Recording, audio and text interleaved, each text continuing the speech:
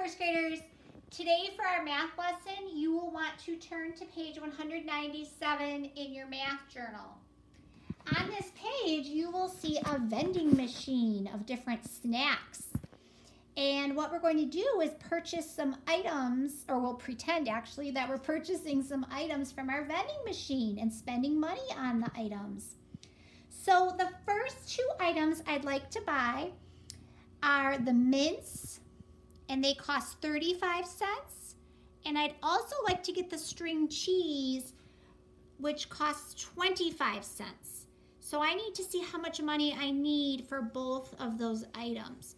So what I did is up here on my refrigerator, I put some base 10s and 1s to help me figure this out.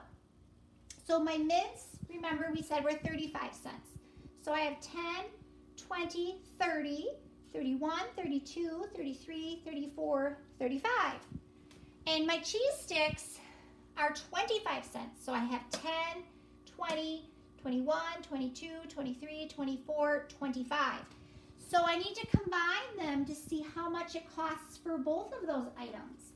So what I'm going to do is take my 10s, I'll put my 10s together over here. And I'm going to take my 1s and bring them over as well. And I'm going to see if I can do an exchange, because you'll remember that if you have 10 1s, you can exchange that for a base 10 block.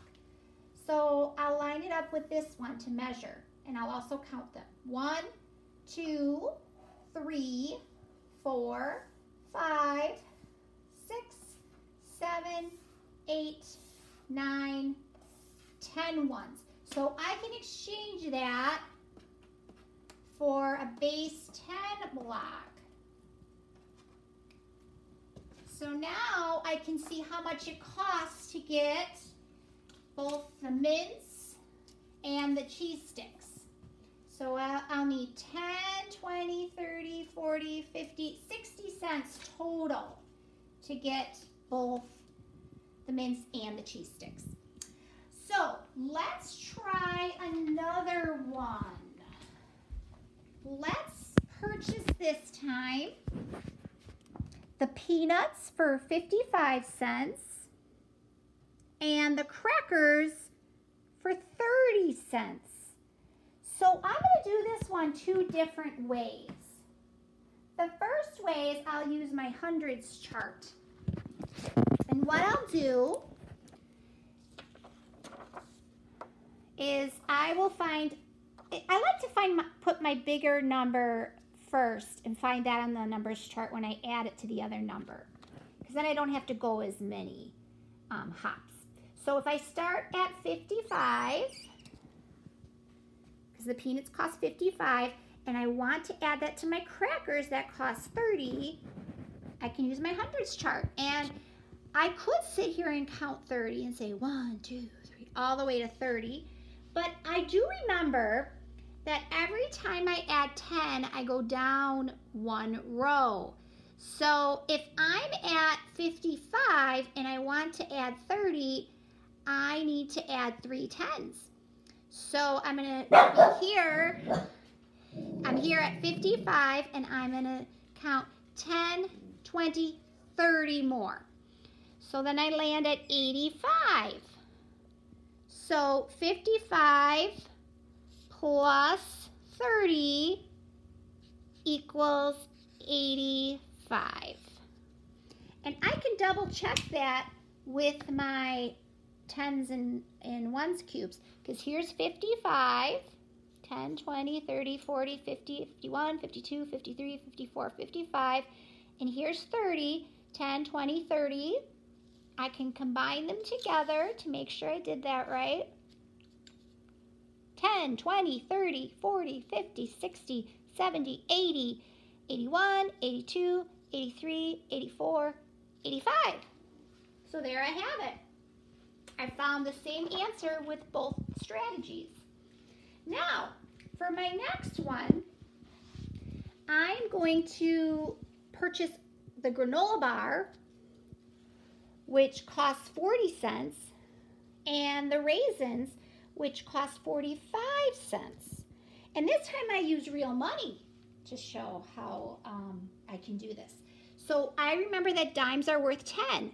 So I can think of those as a base 10 block too. So I can say 10, 20, 30, 40. And over here, I'm going to double check that I did this right, that I have 45 cents. I have 10, 20, 30, 40, 41, 42, 43, 44, 45. Now, I could, even though I have the money in front of me, I could think to myself, I know that 40 plus 40 equals 80. I know that.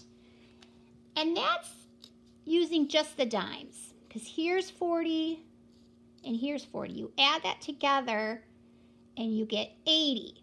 But then I also want to add my ones to that. So if I have 10, 20, 30, 40, 50, 60, 70, 80, now I need to add my ones. 81, 82, 83, 84, 85. So I got 85 again. So when you add them all together, you get 85 cents. So that's my answer there. Now with my next one, I'm going to use my hundreds chart again to help me. And this time, I will pretend that I'm buying 3 items from the store.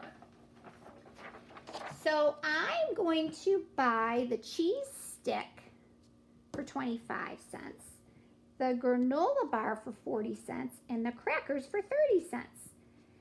Now, one thing I can do, I could use base 10 blocks to figure this all out. But a faster way might be if I add these two numbers first, because they both have 0 in the ones place, so it's pretty easy to add them. So I can think to myself 40 plus 30.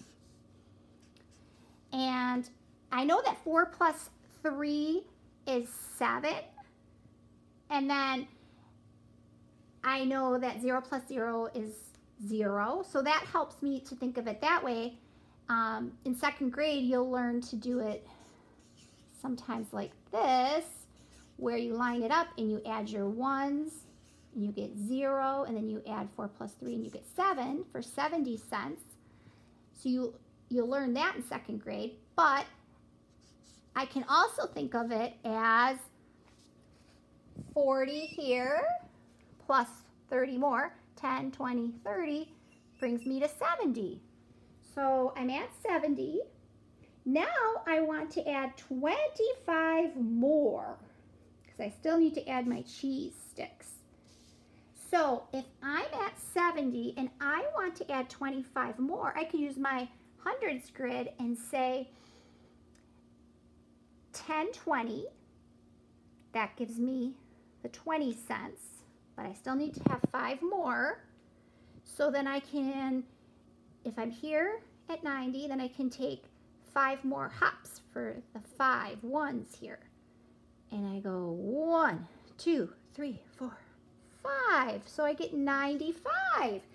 So for all of these items together, 25 plus 40 plus 30 equals 95 cents. So if I want all those 3 items, I'm going to need 95 cents to pay for it. Now our last one I'd like to do with you is, I've looked at the vending machine before and I saw that the rice cakes cost 50 cents. Now I'm going to pretend that I have 80 cents in my pocket. So what else can I buy? If I spend 50 cents on the rice cakes, what else can I buy to get me to 80? So if I'm here at 50, I can spend 50 on my rice cakes, but I still have some more money because I have 80 cents total in my pocket. That means I can still spend 10, 20, 30 more cents. So I can still spend 30 more cents. So what can I buy in the vending machine for 30 cents? Let's see. Oh, there it is. The crackers cost 30 cents. So I can buy those. Perfect. Okay, so that is all for today's math lesson, and I will see you guys again soon. Goodbye.